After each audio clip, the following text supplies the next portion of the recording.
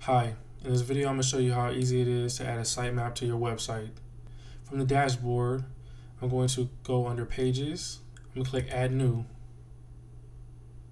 We're creating a new static page. I'm going to type in sitemap. I'm going to leave this area empty. I'm going to turn off comments. I'm going to select the page template of sitemap, and I'm going to hit Publish. The sitemap is now published. I'm going to open up in a new tab to view it, and you can see all the pages that have been created.